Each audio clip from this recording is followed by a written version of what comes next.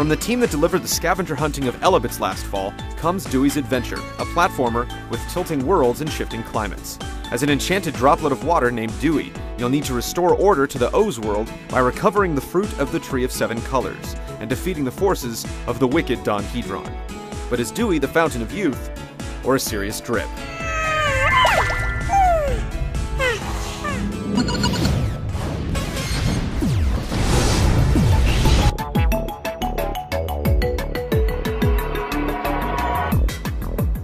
The main thrust of Dewey's Adventure is laid out across 6 areas, each composed of 4 levels and a boss fight.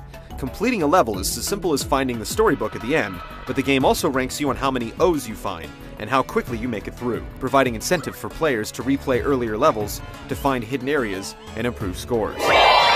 The 6 main areas are set in different environments such as jungles, caves, and ruins. Each environment introduces new gameplay elements like riding air currents in mist form, changing temperatures to raise water levels, and shaking the remote to activate giant drills.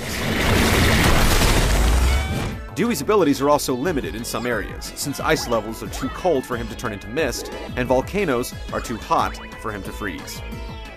In addition to the main quest, Dewey's Adventure also features a level edit mode, which allows you to build stages and send them to friends online. It sounds great on paper, but the confined, blocky arenas don't fit the controls. Even the pre-built stages in this mode are nearly unplayable and require constant camera manipulation to navigate. On the upside, Dewy does include a few extra goodies. You can take screenshots and send them to friends, and whenever you stop playing, the game sends a letter to the Wii message board to congratulate you on your progress, or provide tips on a boss you couldn't beat. Dewey's Adventure lasts for over 10 hours, but we had to show some serious fortitude to get there. At least, the last few hours introduce enough new mechanics to motivate players to trudge toward the final boss.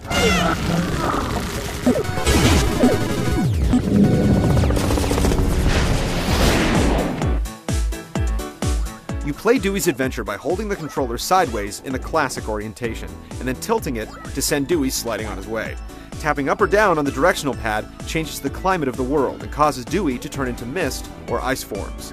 As ice, Dewy can deliver more powerful attacks or spin to defend, while Mist Dewy can float above the fray to shock groups of foes with bolts of lightning.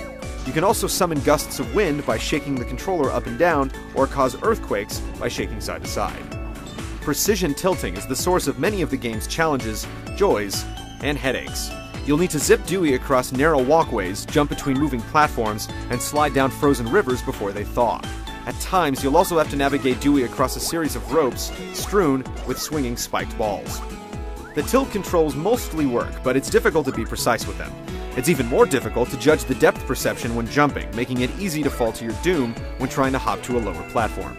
Tilting the world only affects Dewy until specific situations later in the game, which makes no sense whatsoever.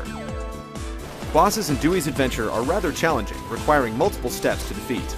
You may need to hit a series of switches to flip over the obligatory giant crab, or jump into the lava spewing from an enemy's mouth to turn it into a bridge that you can use to reach the weak point. Most are manageable, but the final battle will convince a lot of players to simply throw in the towel. Dewy features some great ideas, but it can also be extremely frustrating thanks to its unpolished mechanics.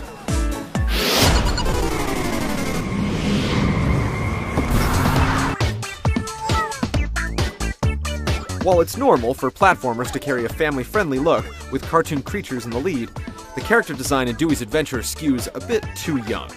Frankly, Dewy looks and sounds like a baby, and his constant chirps and coos will drive some players up the wall.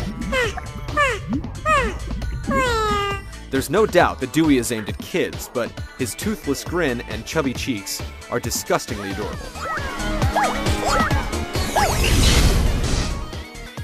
Dewey's Adventure takes the board-tilting mechanic of games like Kororinpa and brings in precision jumps, boss fights, and some inventive bits of its own. There are some rough spots, and it's far too challenging for its preschool target audience, but older players that can get past the glucose-coated exterior will find it to be a decent platformer with a fair share of challenge.